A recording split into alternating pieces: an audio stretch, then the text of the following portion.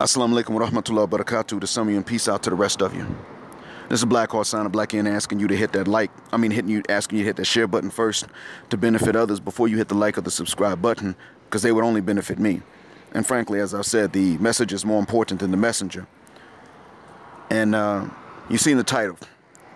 Now, the re-uploads are probably about 8 or 9 videos that I put up years ago, but they got very few views because my channel was new and the subscriber base was very small. I mean, a lot of them were up before I ever had any subscribers at all, and that's okay.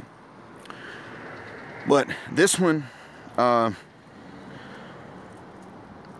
this time I took them down because they weren't getting any views, but they were important, and they would explain a lot of points that would give proper context to my platform. So sometimes when people want to disagree, it's okay that they just feel a different way. But there are times when people think that we disagree and we don't, but they think they're telling me something new, and I've already agreed with their particular points.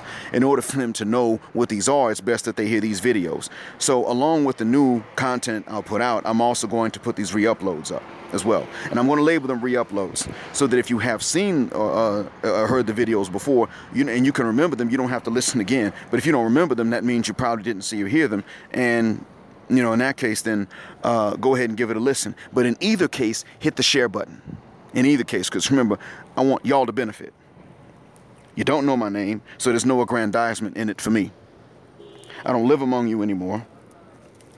I don't live in the same nations. But where I do live, I'm free. Now, this being said, I'm going to point out a phenomena that I've seen. Assalamu alaikum, ki halif. I'm going to point out a phenomena that I've seen. And this phenomena is this. Every time there's a reference to the religion of Islam in my title or in the hashtag, the views automatically go down. No matter how many views the video before and after it got, the views in that particular video go down. And yes, I'm salty about it. It's not because I'm trying to force a religion on you. I'm just trying to put you up on something that's beyond game. I'm not putting you up on game. I'm putting you up on something. I'm putting you up on winning. That's what it is. I'm putting you up on truth that goes beyond game, because game implies deception, as I've said before. I'm putting you up on real info. But I'm not asking you to take my word for the information. I don't want you to do that, because I'm not responsible for your salvation. I'm not capable of being that. I'm not a messiah. I'm not a spiritual guide. I'm a man with some information. It's worked for me. It's worked for others who've tried it. I want you to know about it. I also want you to know about the pitfalls, right? So that's what I'm trying to get you all to understand. You would probably not listen even if there was a reference in it to Christianity or to Judaism or other religions for that matter. You probably wouldn't. But I'm not talking about them. Because see, our people have tried just about everything else. You got black Buddhists now. But when they go into Thailand, which is a heavily Buddhist nation, they still got these signs up that say no black folks allowed in certain places. Now, it's not all over Thailand, but these things do exist. If you ask these people what their faith is, they tell you they're Buddhist. Right? And you can't tell them that they can't do it according to the religion. You wouldn't be allowed to tell them that. There's nothing that expressly calls them to do it, but there's nothing expressly prohibiting them from doing that either. Well, guess what? We tried Christianity. Most of you now agree that you ain't going to take Christianity, at least not as it's preached in the majority of Western churches. You're not going to accept it. Okay, I get it. Because they're going to come to you with this, you got to turn the other cheek and you got to forgive. We need forgiveness, but then they turn around and abuse the fact that humans need forgiveness by telling you that you have to forgive every oppressor on the planet as long as you're the victim. But the minute you fight back, nobody has to forgive you. That's what you're told. So I understand. We tried it. It didn't work. It could have been an instrument of liberation at many times, depending on how you understood it. But at the end of the day, many of us said, you know what? You still got to pray to a man. And this man didn't say that he was God, so why would we pray to him? He was praying to God. We want to pray to the same God. Okay, I get it. So you couldn't stick with it. All right, ancestor worship. Many of us had that back home. A lot of us back in the motherland were actually Christian. Many of us were actually Muslim. Many of us were following tribal faiths in which we would call upon ancestors. Okay, well, the people coming in to grab us and snatch us were largely Christian, and they were the ones that did the most and did the worst. You're going to say that there was an Arab slave trade, but that was an Arab slave trade, not a Muslim slave trade. When the Christians came, they said they were doing it in the name of Jesus. That was the difference. And the Christians came in, and eventually they never enslaved any other race of people after that, whereas at least when the Muslims came in, and they weren't really practicing Muslims to begin with, if they were doing these raids, when they came in, they were not limiting slavery to only one race. They grabbed anybody, and most of the people they enslaved were their own, to be honest with you. Talking about the Arabs. So only the Christians were the only ones, specifically the white Christians, were the only ones to come in and legally colorize and racialize slavery, limiting it to black people and only black people, after they tried it with the Indians. Okay, so we got that.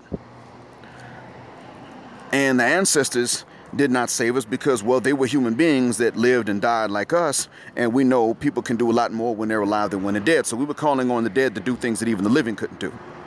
We learned our lesson there. There were Muslims that got grabbed up. Some of you say, so obviously Allah didn't save us. Well, he never promised to save human beings from any and every calamity. That's the first thing. Neither in Christianity nor Islam did he promise that. But then let's also look at the tradition of the revolts. Slave revolts in the Americas began with the Muslims.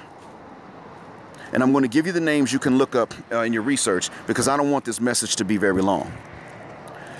Number one, you can look up the Wolof Revolt. I mentioned it before. I believe it was in 1521, but I could be wrong about the years. But it was the Wolof Revolt in Hispaniola.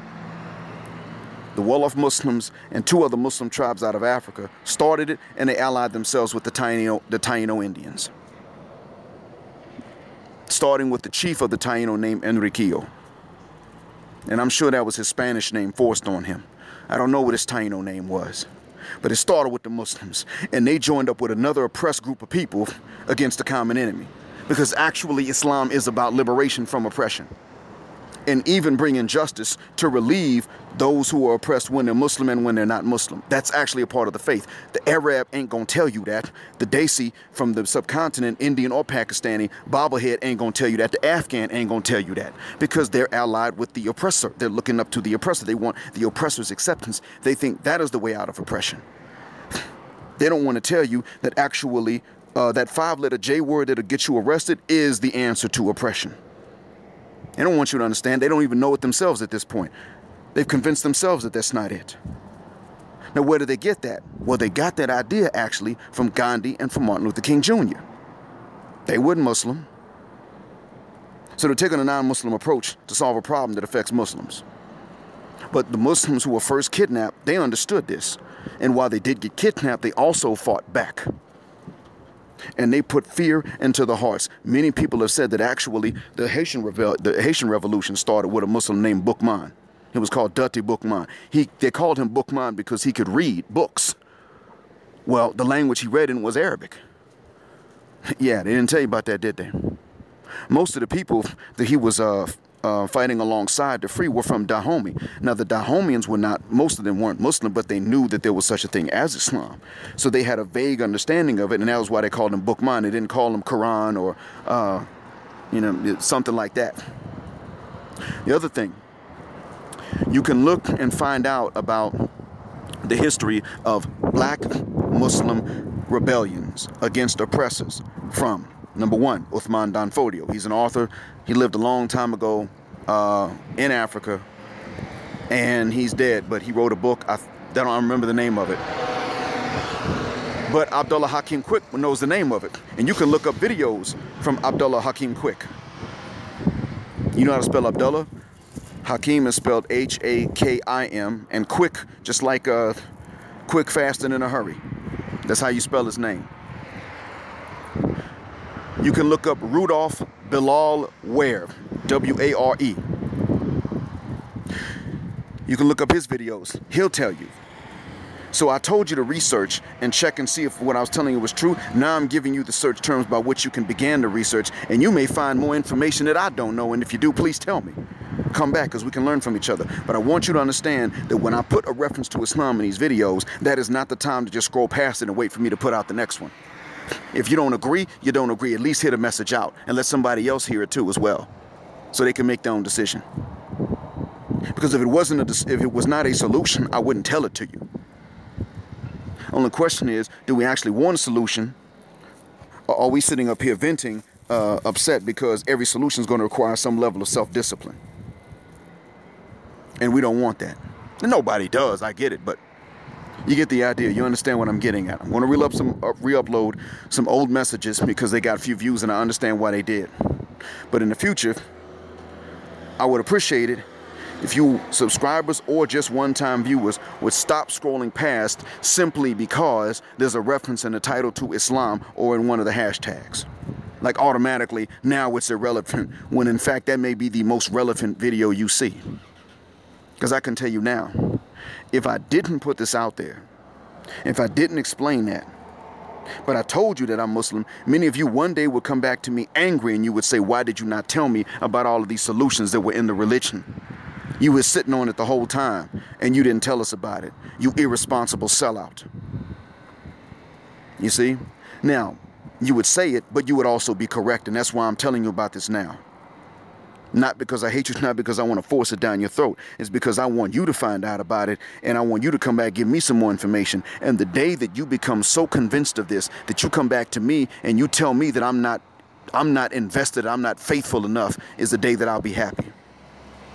I look forward to the day you come back and you say, no, Blackheart, my faith is stronger than yours. I look forward to that day. I want someone to come along and tell me this. I want the bulk of my people to say this. I don't want them to come back and say, oh, Blackheart, you saved us. I want the bulk of you to come back and say, bruh, you need to get more into this yourself. That's what I'm looking for. I'm looking for you to come back and tell me you need to turn your 89% devotion into 100%. That's what I'm looking for. Not the aggrandizement, but the encouragement. I hope that this has been a benefit. Assalamu alaikum.